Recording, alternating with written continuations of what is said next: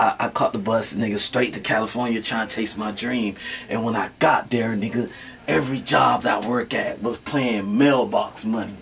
That's what inspired me. I'm like, who the fuck is Nipsey? He was the new Tupac out there.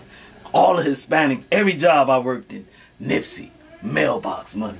You feel me? Nigga, you better play your cards right. You in the city, you facing life, yeah, you was hard, right?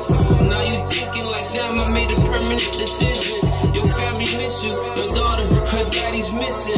I'm letting these niggas know life is bigger than this prison. Like, the other day I was talking to my homie and we was having a deep conversation. He told me he just had his daughter and he's just working hard trying to provide blessings for his family. And I told him, nigga, you did it, nigga. You made it to heaven, nigga. You did something that's gonna live on forever. You had children, nigga. And I think that's what this is just all about. Just putting in work and doing stuff that's gonna even live even past when we're not here no more. And that's my definition of heaven. Just people enjoying and having conversations and still talking about me even while I'm gone. Like Martin Luther King, like Malcolm X, you know, all praise to the Most High. Without him, I am nothing.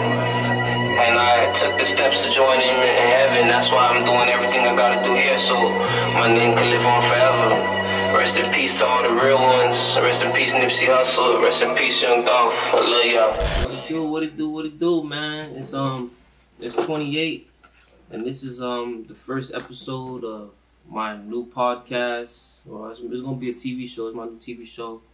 I'm gonna call it RapGrindWeekly, and today, I just feel motivated, and what I'm going to talk about today is just like, you know, just being great.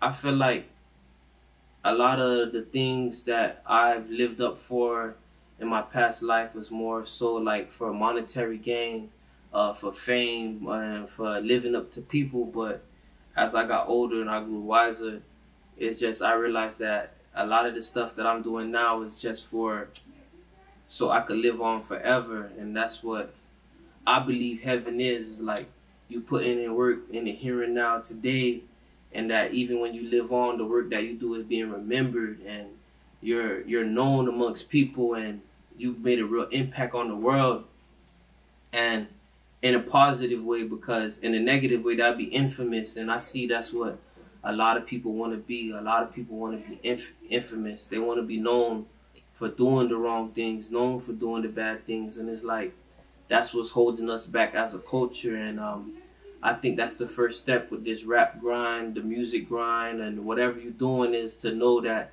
what you're doing is leaving a positive impact on people, and knowing that people love you and they're reciprocating your energy for you, for who you are, for what you're doing, and who you being. Like the cars, the clothes, the hoes, that's great. You know what I'm saying? But are we going to remember that when you're gone? That's what you got to think about when you're writing these verses. When you shooting these videos, when you acting, when you taking care of your children, are they gonna remember you when you gone? How are they gonna remember you when you gone? And that's what I've came to realize, and that's what's making me more at peace with myself. Like knowing that the things I'm doing is gonna help me live on forever in a positive way. Sunny.